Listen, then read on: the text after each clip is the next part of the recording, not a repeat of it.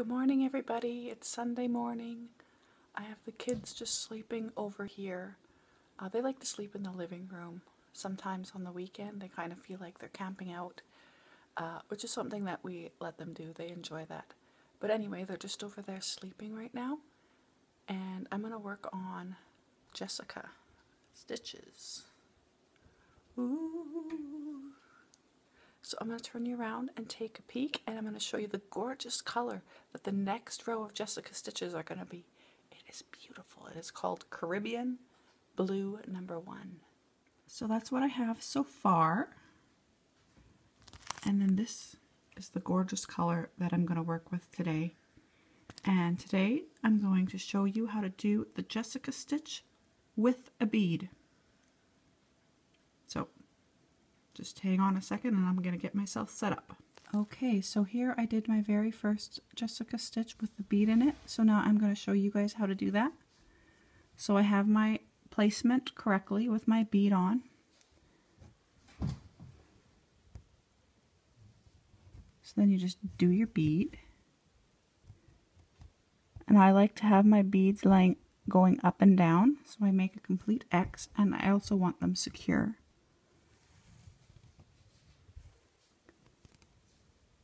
So the needle that I use, make sure that it's small enough for beading and for stitching. So I use the same needle. Okay, so then you want to start your Jessica stitch. So what you do is from that bead, from that corner where you placed your bead, you go down sorry. Okay, you got it now? You go down 2 stitches and over 1 to the left. Go over to the left 1. Okay? So then that's where you go up. Then you go over 1, 2, 3, 4, 5. You go across 5 and you go up 2. 1, 2. So then you know that that's the correct spot to go down because it's 2 stitches directly across from the bead. So then you go down. Now you don't want to pull too tight because you want to make sure that you can see the next hole, because if you pulled that tight then you wouldn't be able to see the hole. And then you want to make sure that your needle goes on this side of the thread. And you can pull that tight. Then you go up just the next hole over. And then again you just, rather than pulling it tight, you make sure you got your needle going up and make sure it's the needle is on the right side of the thread. And you pull. Not too tight because you don't want to pull the thread. You don't want to pull the fabric, I mean.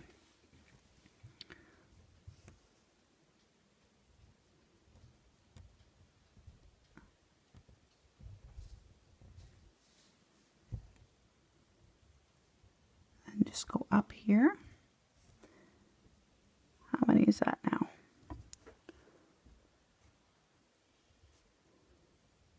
So that is 4 places. So you're going to go do the 5th one. But this 5th one, you're going to make it so it's going straight up. So you go up 1 and to the left 1. And then your next thread that will go up, you go over 1 and up 1. Right there, right above, right below the very first stitch that you went down.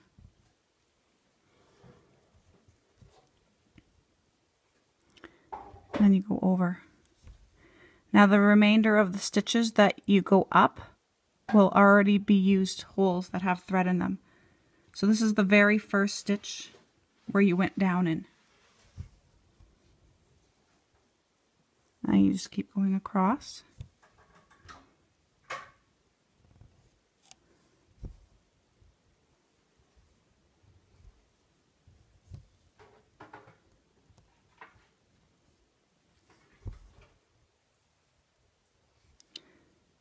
So that's 5 across there. So this fifth one that you're going up in, again, you want to make sure it's going straight across.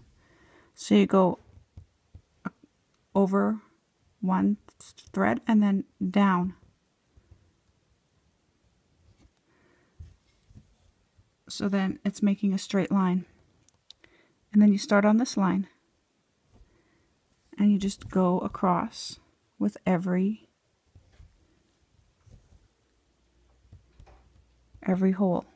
You don't miss a hole, except for the corners.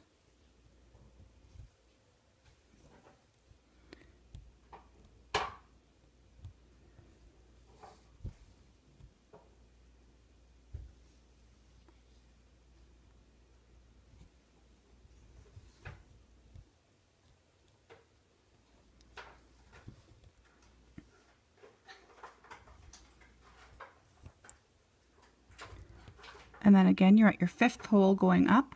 Again, you want a straight line. So you just go down to this hole right here. Where's your first line here? Whoops, sorry about that. And then you just keep going across.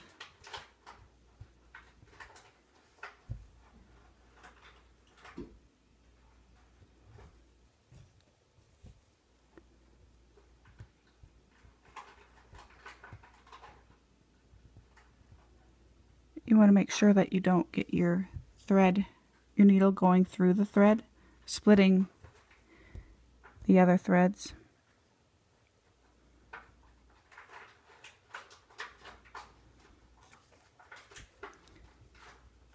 So then there's that one. So for this very last one, you also want it going straight across.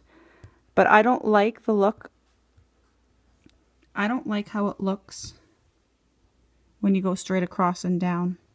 It makes it look incomplete to me. So what I do with this very last stitch that goes across, which will be your final stitch, is I weave it underneath.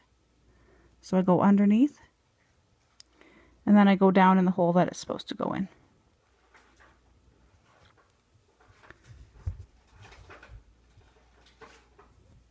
And then that's done. There we go. 2 Jessica stitches down. Another probably 50 to, well, I have like hundreds to go, but for this row I probably have another 50. So that's how I do my Jessica stitches with a bead. I hope that it turned out. I was looking at the stitches and not the phone. I wasn't doing it through the phone. Well, you know what I mean. Anyway, I hope that helped some of you guys who are afraid to do the Esther's Wave and is intimidated by the beading. It's not as scary as it seems. It does take a lot of time and a lot of patience, but it is doable.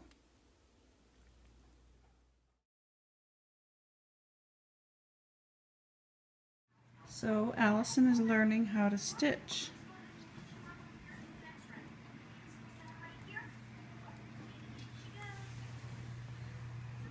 Let's see.